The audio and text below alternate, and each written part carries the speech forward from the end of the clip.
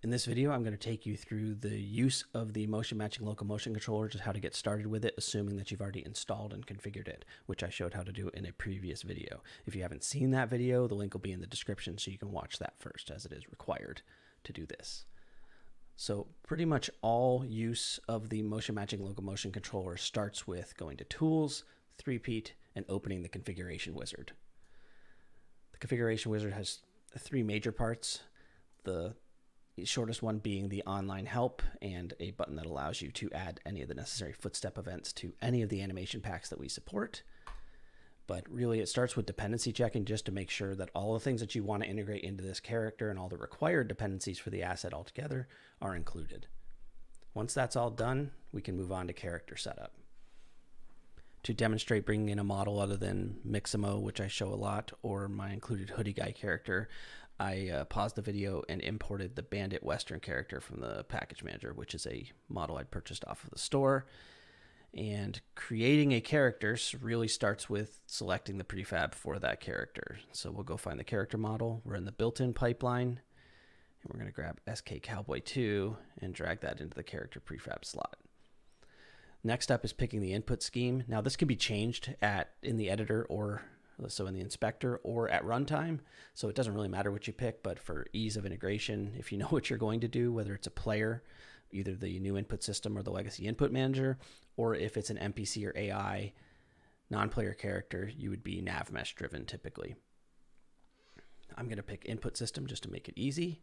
My ground layer, since I'm going to bring in final IK, I'm going to choose my actual ground layers for that.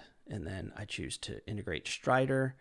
I'm not going to override the character configure the input scheme. This just allows you to set up different classes of character capabilities and locomotion behavior and bring them in much more quickly than having to manually change each of your characters.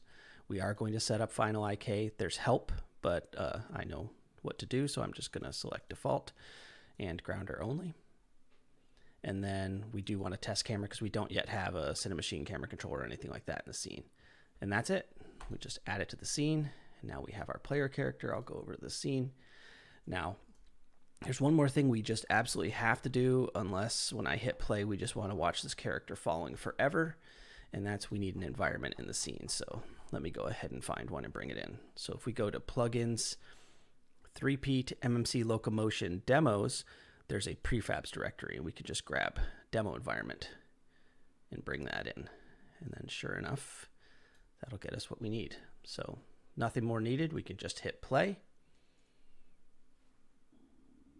And we have our character.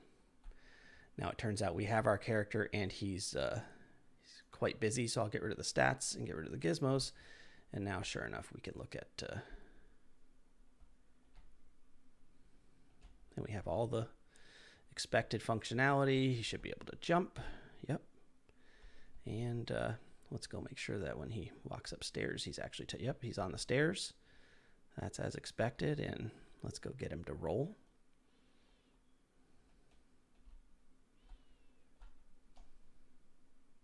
Yep, there we go. So everything's working as we expected it. And as usual, you have the walking based. So there's your stationary hard landing, and you saw the roll. So that's it.